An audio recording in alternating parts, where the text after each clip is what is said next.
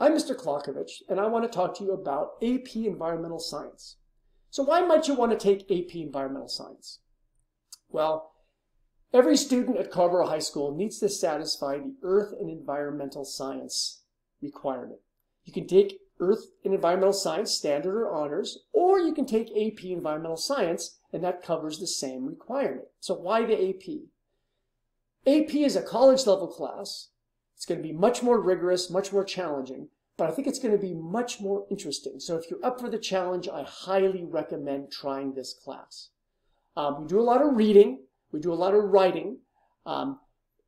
This is often students' first venture into the AP, but if you're up for the challenge, I highly recommend it.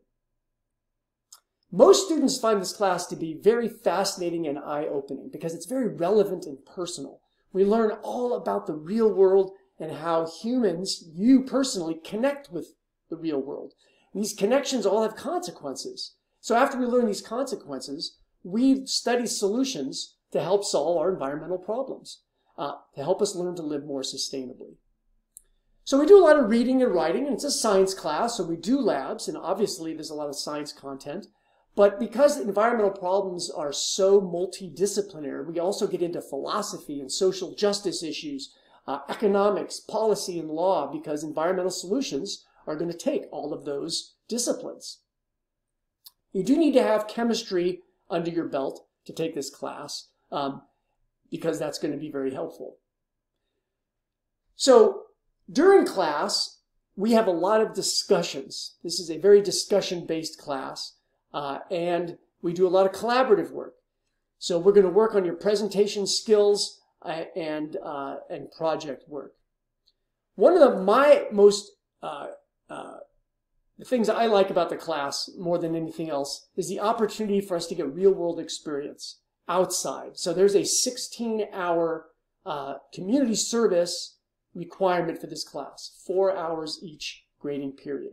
But we've got all these great projects even on our campus to help work on. So behind me here is the front of the school. This used to just be grass, but we planted 30 oak trees about 5 years ago, and we're slowly turning this back into oak forest. That's what it was before the school was built. So with this project, we're learning to increase the biodiversity of the campus. So not only do we learn about these things in the classroom, but we can practice them out in the real world.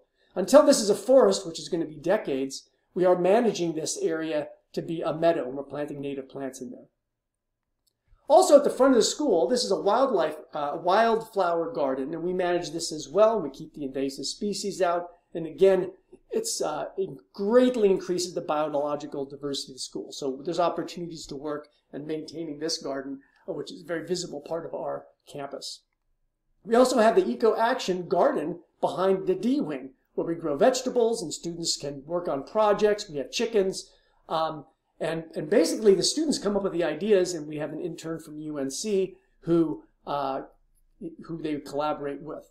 And we meet weekly on this project.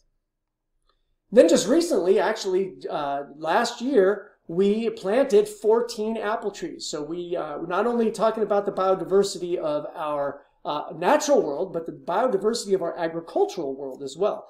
So we have 7 different varieties of apples, and these trees have grown a lot, and we're going to have to care for these trees as well.